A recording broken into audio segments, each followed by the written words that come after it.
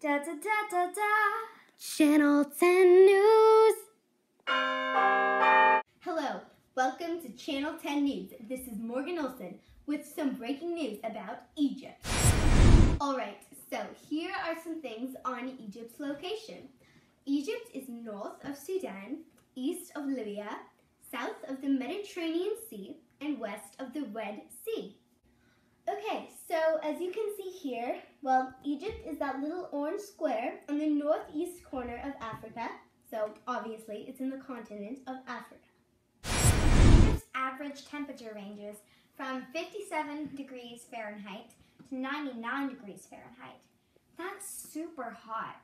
Nubia also has similar weather. So it's time to talk about Egypt's farming and food. So the Nile River flooded, and the soil that came from the Nile River's floods was used to plant crops. Rich settlers received the crops through taxes that others would pay, so they basically got it for free. Egyptians constructed walls made of dirt and mud around the farmlands to protect their crops from the Nile's floods. So, yeah, the water would travel from the walls to into the soil. So it was a pretty good method. And the Egyptians grew a food surplus. Hold please. All right. And welcome back. So we've covered almost everything, but there's a few more, like natural resources. So did you know that the water came from the Nile River? And you could also find fish, dates, pomegranates, melons, grain, garlic, and onions throughout Egypt. Alright, so now we're going to talk a little bit about Egypt's landforms. The Nile Delta forms the region known as Lower Egypt, and the Nile Valley forms the region known as Upper Egypt.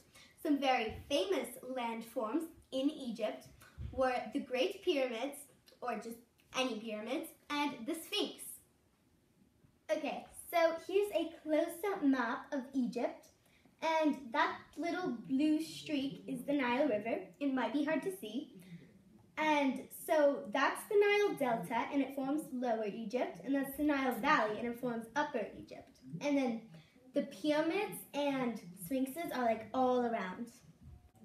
We'd like to thank Umpqua Bank, St. John Fisher School, the Archdiocese of Portland, the Olson Group, Reese D'Ambrosio, Bloop, bloop, bloopers. Alright, so now we're going to talk a little bit about Egypt's landforms. The Nile cells. Cut! No, that was for real. Egypt's natural wait.